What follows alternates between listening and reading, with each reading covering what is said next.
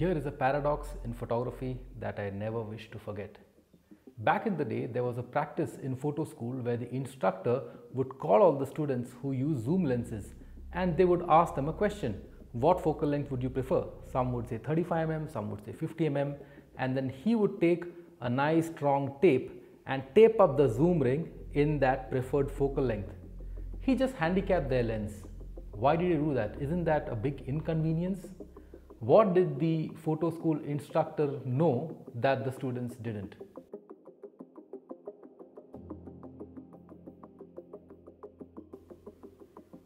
Isn't convenience a good thing? Do you want convenience in your creative pursuits? I know I do. After all, as a professional photographer who does client work for a living, convenience is very important for me. Having access to better things and more things makes me more creative, no? And before we assume the inherent goodness of convenience for photographers, here are 4 key reasons why intentional inconvenience can actually help the photographer upskill themselves and improve their craft. This is with respect to the zoom lens situation that I was talking about, but you can apply this in other areas of photography and other forms of art as well. So here we go. Number 1, it forces the photographer to move around and shoot. With a zoom lens, the photographer is standing in one place and zooming in and zooming out. The scope for the beginner photographer to learn perspective and distance is very limited with the zoom lens. With a fixed focal length, he or she has to move closer, move back, and therefore is forced to also learn about the dynamics of perspective and size of subjects which are in front and which are behind. So all these things comes into play. So the scope for improving composition drastically goes up when the photographer is using a fixed focal length. Secondly, it makes the photographer more intentional and thoughtful about each shot. There has been many situations in my own work where I stand in one place, I take a wide shot, then I take a mid shot, then I take a close shot. Right? It's like trying to can as much as possible without trying to experiment. But with a fixed focal length, that is not the case. Thirdly, it helps you master one focal length, and this is especially critical if you are talking about something like 35mm or 50mm. Eventually you reach a stage where you know exactly what the field of view is even before you put up the camera or the viewfinder in front of you. So you know the field of view and the focal length like the back of your hand.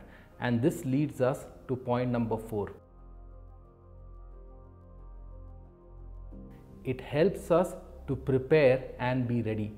Preparation and being ready to take pictures of anything and everything at any moment of time, whatever is in front of you, that I feel is the most important thing that a photographer can learn.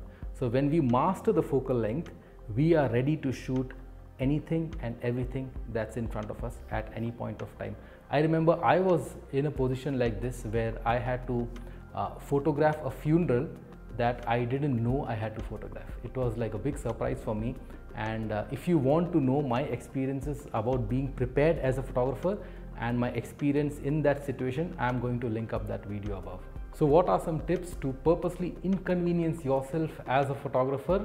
Number 1, you could tape up your zoom lens as they did back in the day. Number 2, give yourself a quota that you will shoot only 10 or 20 images per outing. Imagine not being able to shoot with a digital camera because you have finished your quota of 10 images per outing. The more you restrict yourself in such cases, the higher you think about being creative with the quota that you have. And then again, you could shoot only JPEG so that post-processing is not a crutch for you. You will try to get it right in camera itself.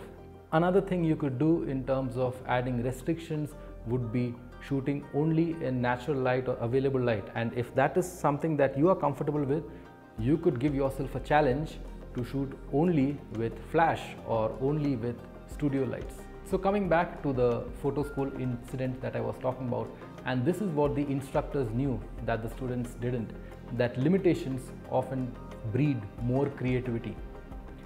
With modern technology, we have so much at our convenience, but what we forget is that there is always a temptation to elevate convenience over craftsmanship, and that's a peril that we always have to be aware of. In conclusion, once we recognize the pitfalls of excessive comfort and convenience, we can challenge ourselves to push the boundaries a little bit more and tell ourselves and remind ourselves that intentional inconvenience is actually one of the best ways to improve our craft. I hope this helped you. See you next time.